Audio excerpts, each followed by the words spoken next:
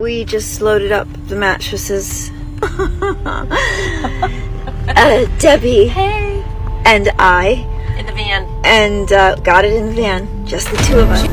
In the past few years, we've all seen countless examples of women trying to scale the Great Wall of Hypergamy, only to suffer the same fate as Icarus. Daedalus, Icarus's father, warned him if he tried to fly too close to the sun, his wings would melt and he would plunge face first to his demise. The modern trend of leveling up is causing us to see bodies fall from the sky, in some cases literally. If you ask Lord Destro who was his top pick to do the impossible and scale the ever-daunting wall of hypergamy, I assure you, Stacey Dash would have been in my top 5.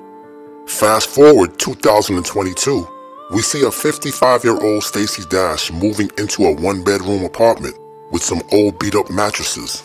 What a fall from grace. As we can all see, the wall is more savage than a North Korean prison. A single mother with a list of trauma and possible mental issues, yet she had a face that only could be forged by the hand of God. Known for her sexy baritone voice and hazel eyes, she was definitely the pick of the 90s 2000 litter. From Clueless to Kanye West videos, Dash was just that girl. And yes, Lord Destro would have slapped Mother Teresa and Michelle Obama in one swipe for 40 minutes in her brown tenderloins.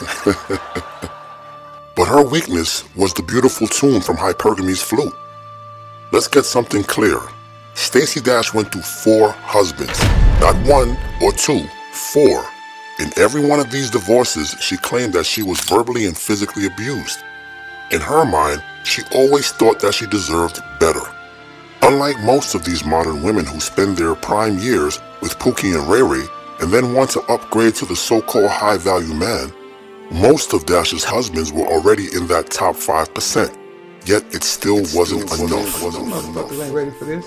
Because she was so attractive, these men ignored the fact that she was a single mother and was a debutante in the 2000s equivalent of OnlyFans, Playboy magazine.